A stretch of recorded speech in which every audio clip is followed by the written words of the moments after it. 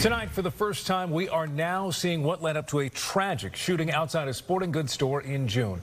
Thanks for joining us. I'm Aaron Wright. I'm Monique Minglavin. Now, we do really need to warn you, some may find it disturbing. That shooting left a 17-year-old dead outside a Big Five sporting goods store in Renton. The suspected shooter, a retired Navy veteran and off-duty security guard who is pleading not guilty, claiming this was self-defense. CAIR 7's Jake Chapman is outside the store right now with a breakdown of this video. And again, Jake, this video is not easy to watch.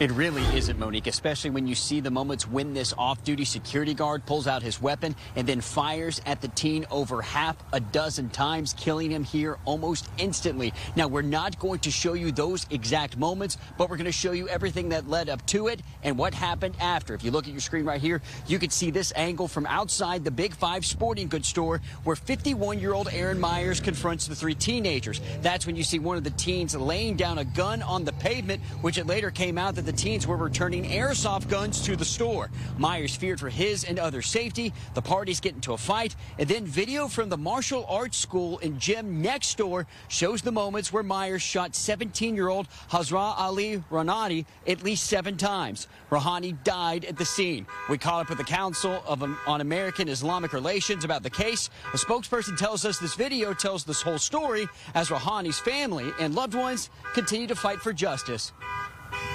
We don't know what the motivations were for this murder.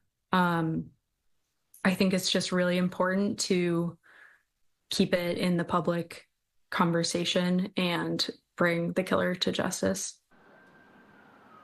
Myers has been charged with murder and assault, and when we last checked, he is currently on electric home monitoring. We did reach out to see if Myers would share his side of the story, but we haven't heard back. But still, this entire situation, Monique and Aaron, weighs heavy on many businesses inside the shopping complex. Tonight at 11, hear from a business owner whose camera captured the entire thing and his thoughts about this tragedy. Live in Renton, Jake Chapman, CAIR 7 News.